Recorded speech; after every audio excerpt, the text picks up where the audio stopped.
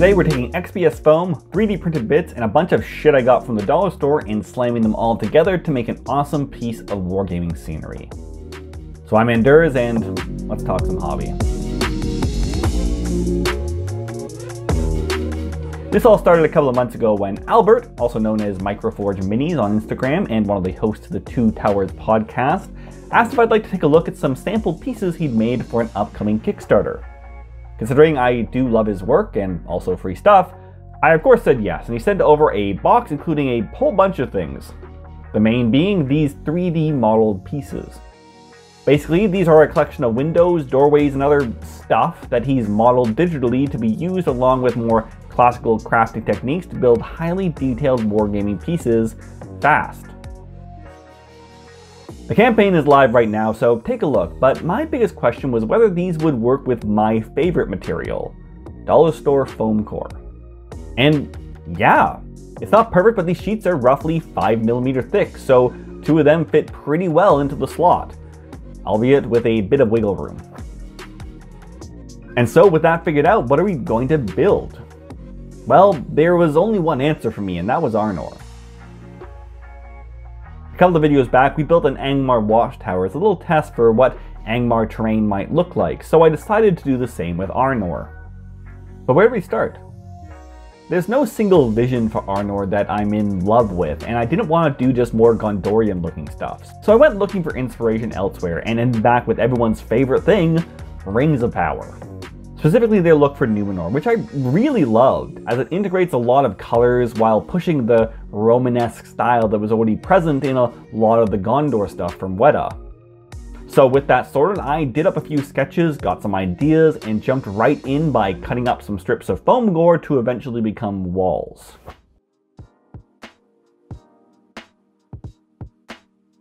I decided to base the whole thing on the same wooden squares that I used for my Cursed City building, but instead of making them flush to the edges, I measured out and marked the center of each side and drew lines between them. This is where I'm planning to have the walls, as I'm going to try and integrate a design element I've seen in real-life architecture. A lot of churches are made in such a way that they're actually built in the shape of a cross, as that's like a thing, I guess, in religion.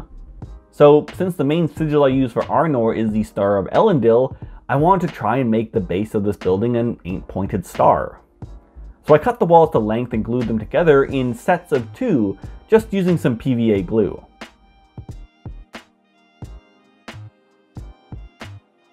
Next we start by adding texture to them, and that's where we need to break out another thing that Albert has sent along, which is a set of MDF kits.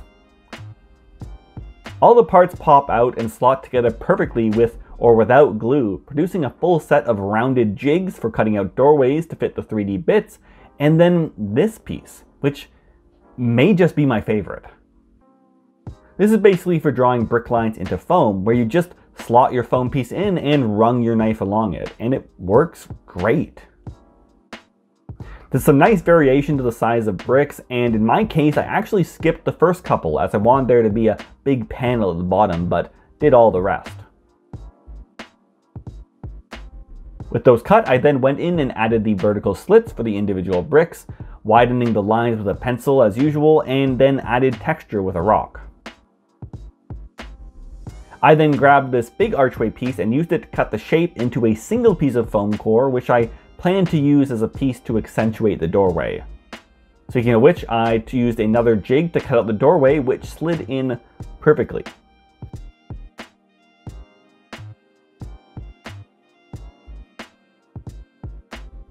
Then it was time to assemble all these pieces together with more PVA glue, and some small nails which I used to temporarily pin them together.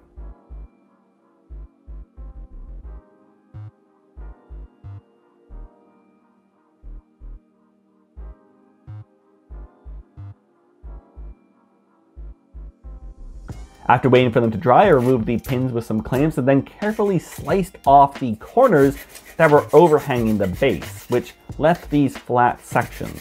This is where I plan to start the whole star pattern thing. The last thing that Albert included in this box is some of this nice XPS foam that's specifically the right width to fit his pieces. It's also the kind of foam we don't really get here in Canada. Ours is more that pinky stuff. So I wanted to give this a shot and decided to use it for some of the details. I then cut out some strips to match the width of those sections I just cut off the walls, as well as little triangular base pieces which I beveled and attached to the bottom of each.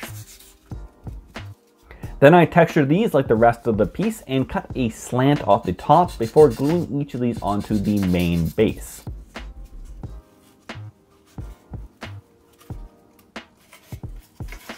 This produced that star shape I wanted, and it's pretty unique. But I still wanted to add a few extra little details. First, I took some of the offcut MDF left over from the jigs and used this as a little border around the top before cutting some more thin strips of the nice XPS to clean up the edge of the wood, and assembled this little piece to give the whole thing a nice clean top to build off of as we get to the next two stories.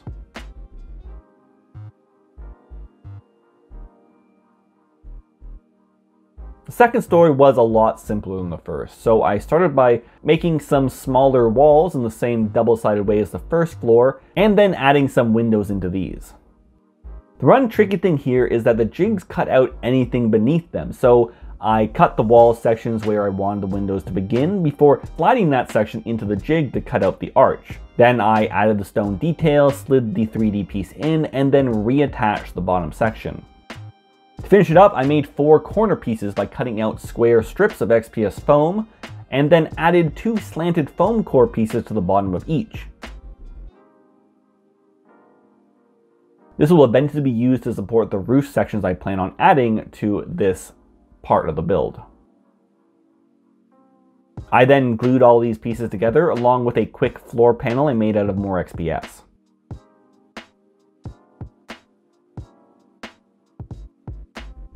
For the final floor, I wanted to mix it up again and started by cutting out even smaller walls to fit even smaller windows into, in the same way as the last level. Then I broke out some wooden dowels I got from a little model set I found at the dollar store. I cut these to length and then glued them in as corners along with little XPF borders along the bottom.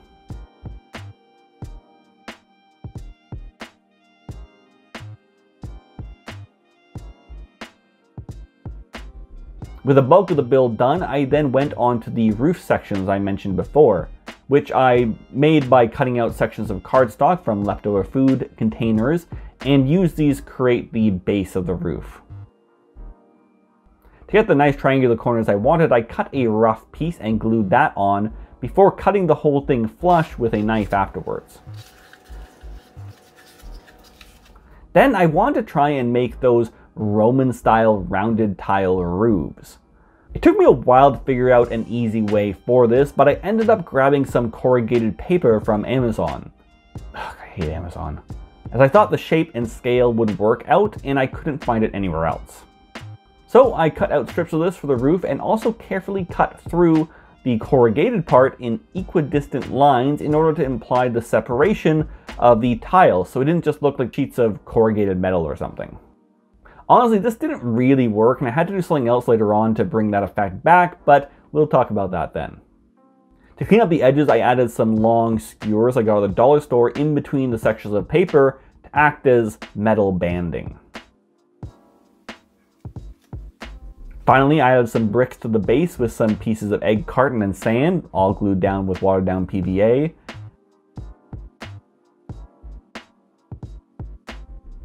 And then created a topper for the piece by cutting up a styrofoam ball and adding a couple of layers of XPS underneath it.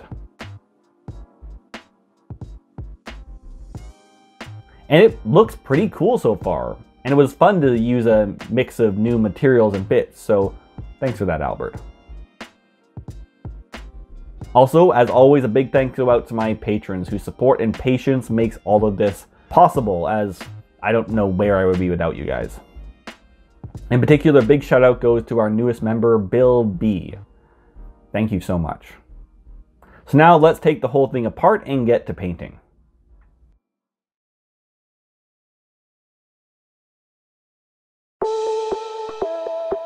I wasn't 100% sure how to approach the painting, as I knew what I wanted but wasn't sure how to get there. But I started out in my normal way by creating a base coat primer with Mod Podge, But rather than going for a black-gray, I instead mixed in some brown to get a muted, well, brown tone to it, in order to differentiate it from the usual Gondor stuff that I've painted countless times now. This went all over the piece in a couple of layers to give a nice opaque, if slightly mottled look.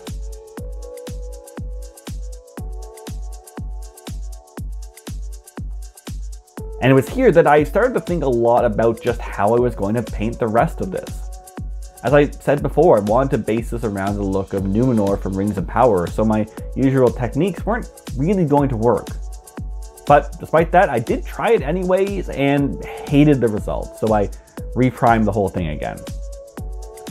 Instead, I decided to go really simple for the main bricks and just dry brush the whole thing with a couple of layers of paint. The first being a light brown I made by mixing the base color with some off-white, before applying a dry brush of pure off-white on top of that.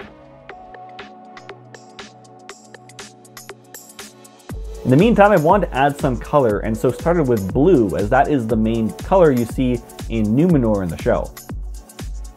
It also makes for a nice variation to all the colors I use from my various Arnorian factions, implying that maybe a unified Arnor used the blue from Numenor, but was lost when the whole land split apart.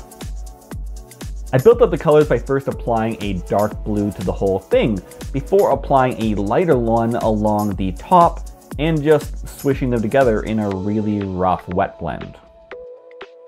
I also picked out a few other details here, such as the door using some Skeleton Horde contrast paint, a few gold details with Retributor armor,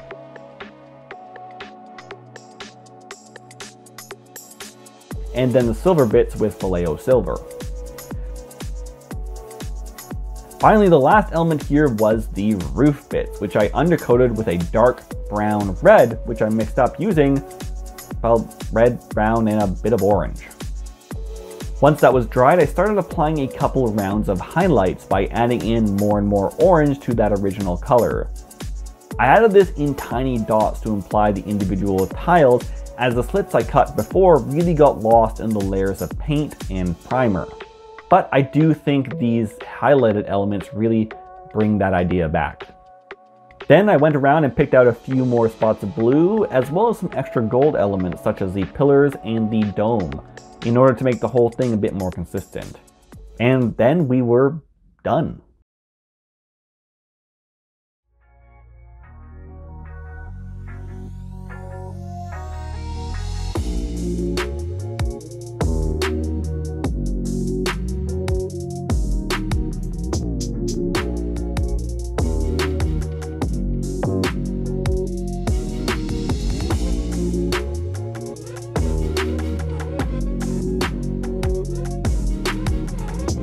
I'm really happy with this piece in the end, as I feel like it is genuinely different from a lot of stuff I've done, particularly when it comes to the colors. I think it did end up coming out a bit too Numenor rather than Arnor, but overall it still works for me, and having these bits from Albert really helps bring it to life, so head over and check out his campaign. For now though, thanks for stopping by, and make sure you're subscribed as we have some more stuff coming up. I'm Enders, and stay safe everyone.